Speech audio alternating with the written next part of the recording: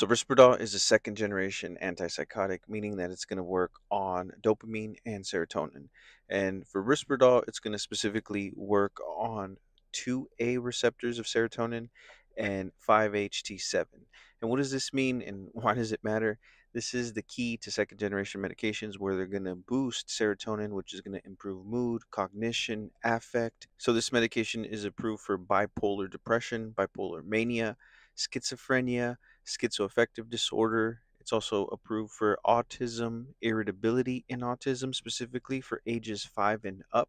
It's also approved for impulsive disorders. Now, the main negative side effects with this medication is going to be those metabolic side effects, which is going to be increased weight gain, increased A1C or your average blood sugar. So it's going to put you at risk for diabetes.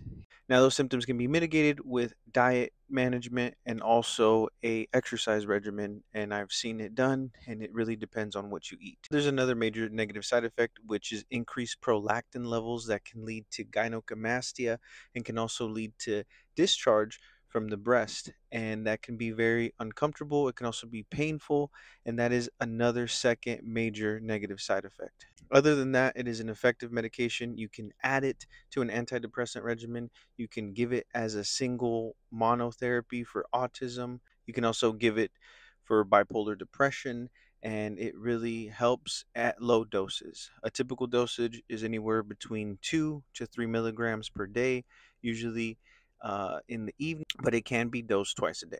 Another cool thing about this medication is that it's available in liquid, tablet, and also injectables. So you can do a long acting injection called Risperdal Consta, and this is great because a lot of populations, specifically the autism population, has some sensitivities and sometimes pills cannot be swallowed. So the liquid and injectable versions are great.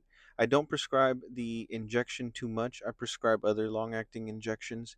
And I do prescribe this a lot for irritability, aggression, hostility, paranoia. And I definitely think it's one of the top 10 medications in psychiatry. As always, thank you for watching. Thank you for listening. If you have any questions or any other meds you'd like me to do, just leave them in the comments. See you on the next one.